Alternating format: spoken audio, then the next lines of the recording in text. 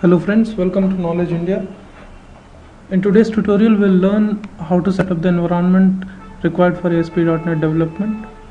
We'll look at the various tools required for the development, how to get those tools and installing the tools on your system. Okay, to some of the things I have put it here in a document for you. For the development we need ID, the integrated development environment. It is provided by Microsoft. The Visual Studio is the ID which is used for ASP.NET development. There's a free version of the same thing available from Microsoft, which is Visual Web Developer 2010 Express. You can download it free from Microsoft's website. I've also given the link here, which you can visit and download it. So if you open the link, you'll have this. You have the installation button here. Just you can click and install it. Okay, it's quite simple procedure, just few clicks and you will be good to go through. Next comes the deployment part. Okay, so just let me explain you this Visual Studio or the Visual Web Developer. This comes with what you say, a reduced version of web server along with it. So for the development purpose, this IDE has all the required things which you would use any time. But whenever you are done with the development and then after that you want to deploy your website, you want to make it live on internet or maybe say intranet, then you need a web server which would be able to accept requests from from different IPs or from different systems. So for that purpose we need IIS. Now you don't have to worry, because any system which you are having with say Windows XP professional operating system or any above or anything above, say Vista or Windows 7, all those operating systems have this IIS pre-built in that. Only thing you need to do is you have to enable it.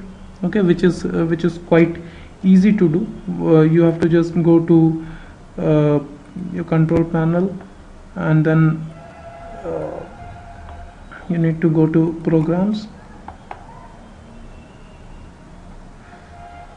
In programs you have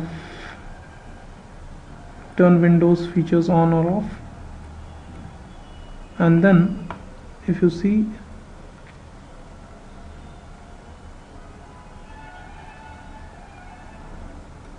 here you have Internet Information Services. So initially if you have a fresh installation of operating system, you will not have these things enabled. So you just have to come and check all these things: IIS, Internet Information Services, hostable web core.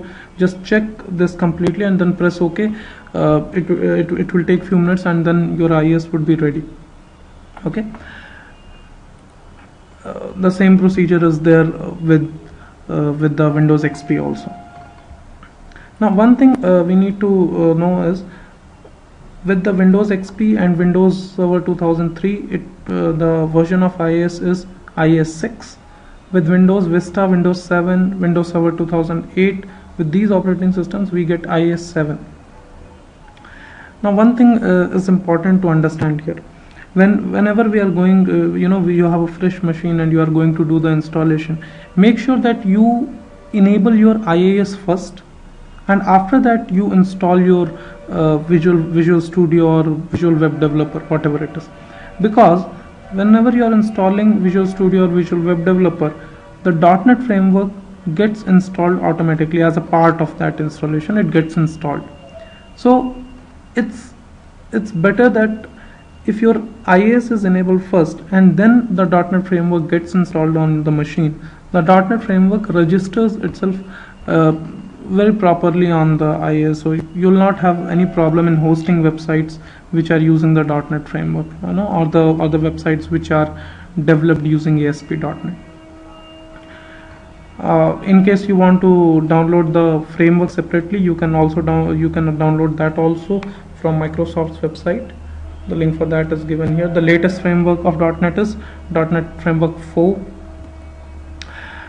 Then next comes the after that you need in case you want to use the database for development, then you need a database to get installed on your system. So for the database part, we have Microsoft SQL Server. The latest version is SQL Server 2008. You can download it from the Microsoft website. I understand I've written it as Microsoft SQL Server 2008 Express because Express is free version which you can download and use it for the development purposes. If you open this, you will get Microsoft SQL Server 2008 Express. Download it from here. Understand that whenever you are downloading things from the Microsoft website, you will see probably these different type of versions here. You need to understand what it stands for. x64, you should download this if you are having a machine which has 64-bit operating system installed, then you should be choosing this part. In case you have like Windows XP, the 32-bit version operating systems, then you should go for the x86, right? So you can download SQL Server 2008 from there.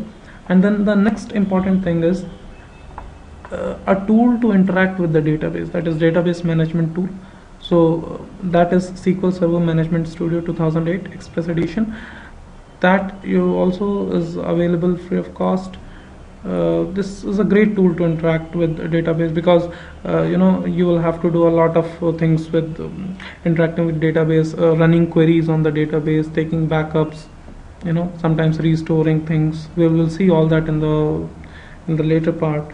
So to do all that, we need this tool, which is Microsoft SQL Server 2008 Management Studio Express. You can download it from here based on the operating system which you have on your machine. If you have XP, go for x86. If you have Windows 7 or Windows Vista, go for x64. Okay. Now here I would like to make a few things clear to you. That what is the meaning of these Express editions? These Express edition softwares are available to you free of cost. So they are intended to be used for development systems, so you can directly download them from the from the Microsoft website and use it free of cost. You don't have to pay anything for that. These Express edition softwares, they have mostly all the features which you would be requiring during the development process. Though there are always licensed versions available, like say Visual Studio. If you go and buy Visual Studio 2010, you will have different types of licenses like Professional, Ultimate, or Team System and these things. So you'll have to pay some money for that. But for the development purposes, our Express editions are great. You don't have to pay anything. Download it free of cost. So set up the environment and then we'll go ahead with the development part. Thanks for watching. See you again. Bye bye.